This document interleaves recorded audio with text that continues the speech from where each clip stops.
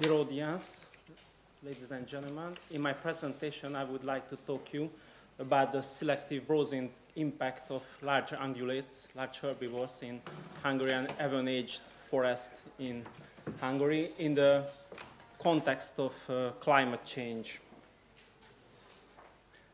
Climate change is now evident, and we know well that this process will be clear consequences on the vegetation composition and distribution of temperate forests in Europe.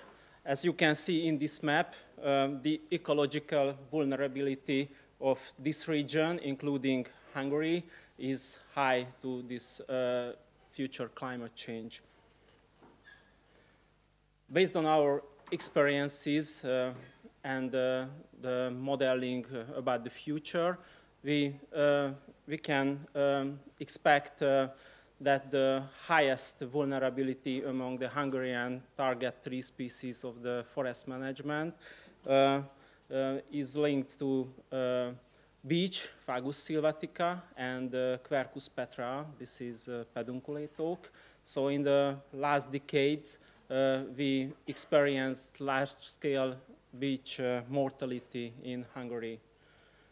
And also, we can observe serious problems about oak regeneration in Hungarian lowland areas. So it is also because these species are highly drought sensitive, and this is a real problem for them, that this aridity process. At the same time, non-indigenous but invasive tree species, this is black locust, Robinia pseudo-acacia, which is a drought-tolerant species, is expanding its area in Hungary, and it spontaneously penetrates into natural, not natural, but near-natural forest habitats in Hungary, for example, in this juniper shrubland. Not only spontaneous penetration can be observed, but also the afforestation program in Hungary utilize predominantly these tree species. So this multi-purpose tree species has the highest proportion among tree species in Hungary. It means 24%. Not only the black locust is expanding in Hungary, but also ungulate populations are growing, and increasing their population cause serious economic problems. It is game damage, but I have to say that their impact is very important from an ecological point of view, because selective browsing impact influence the fight among different woody tree species, so it influences forest biodiversity. Herbivory can both strengthen and counteract with climate change impact on vegetation composition. So it depends on the drought sensitivity of different woody species, on the tolerability against browsing impact, and also the intensity of browsing on these species, etc. So to evaluate the joint impact of herbivory and climate change effects together in Hungarian forest, we established a preference order of different woody species in Hungarian forest ecosystems to predict future outcome of these joint effects.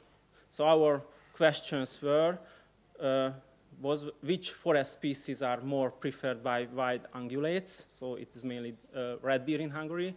The native, more drought-sensitive tree species, it is beech and mainly pedunculate oak, or the non-native, more drought-tolerant tree species, which is black locust in our situation, or native, economically less or not relevant woody species.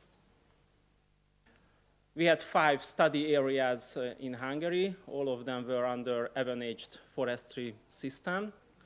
So the first one is Hyoscynger. This is an intensively managed pine and black locust forest on sandy soil. Gamens, this is the famous floodplain area, mainly with poplar and oak ash forests.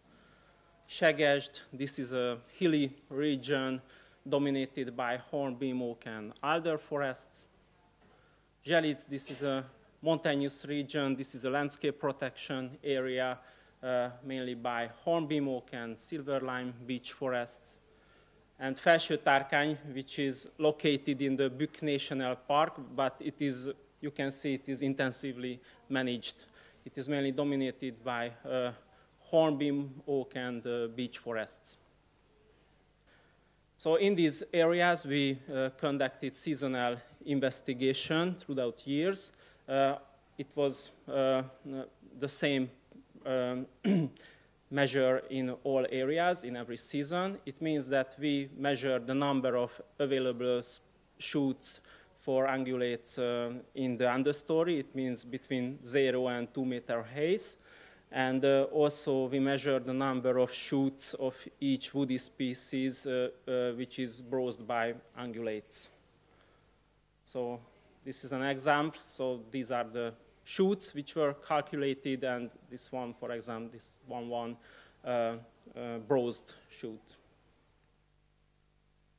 By this data, we calculated the availability and utilization of all woody species in all area in every season, and we determined whether a species was frequent or rare, or was preferred or avoided, and also we qualified the preference of different species by Jacob's selectivity index. And finally, we established a browsing preference order of all woody species. So this is our main result. This is only one figure, but it was a lot of work. You can see almost all woody species in Hungarian forested area in the understory, but not all, because if there was one species only one time, it is not included in this figure. And at the left side, you can see the most preferred species. At the right side, the generally avoided species. And you can see that browsing impact refers almost all woody species of the understory, but the main 3 species of Hungarian forest management generally are not preferred species. So you can see the most common target 3 species, Robinia pseudo-acacia, black locust, by green column. So it was irregularly, but many times preferred. But the other main 3 species, Fagus sylvatica and Quercus species, was always avoided. So there was no case when they were preferred. And which were then the preferred species? These were generally those species which were not economically important, different shrub species.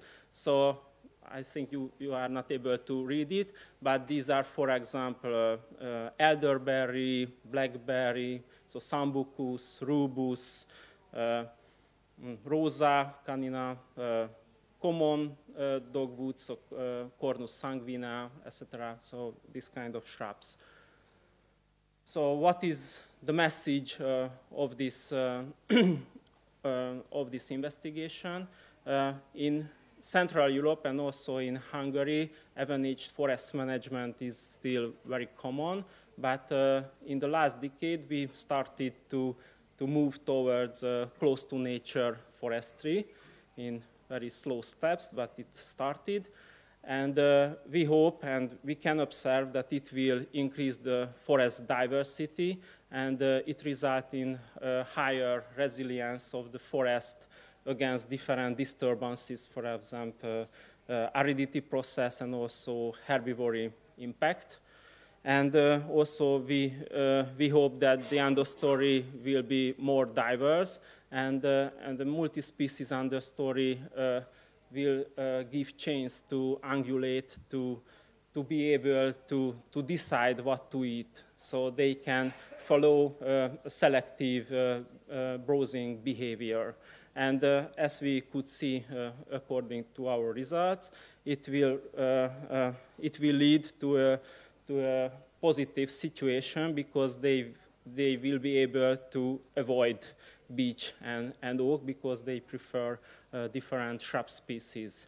But this is not the same for black locust because it was many times preferred main tree species. So it can be a negative effect as game damage, but also from an ecological point of view, it can be a very good impact because if it is an intensive browsing impact, it can mitigate or even arrest the penetration of these invasive species of our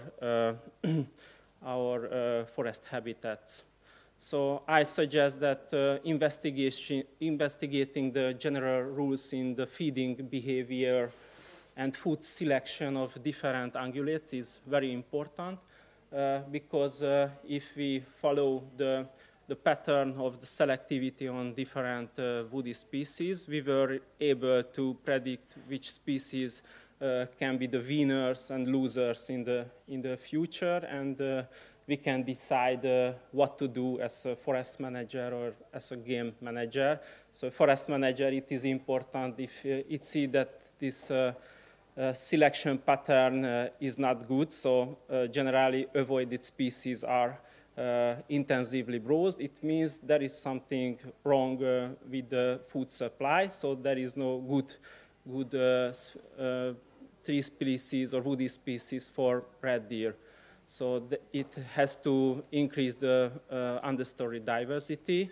Meanwhile, for a game manager, it is important to see whether is too much individuals utilizing this food supply, because if there are too much individuals feeding at the same area, it means that they compete with each other, so they have no chance to every individual to follow its optimal selective behavior. So it means they will have a total impact on the vegetation.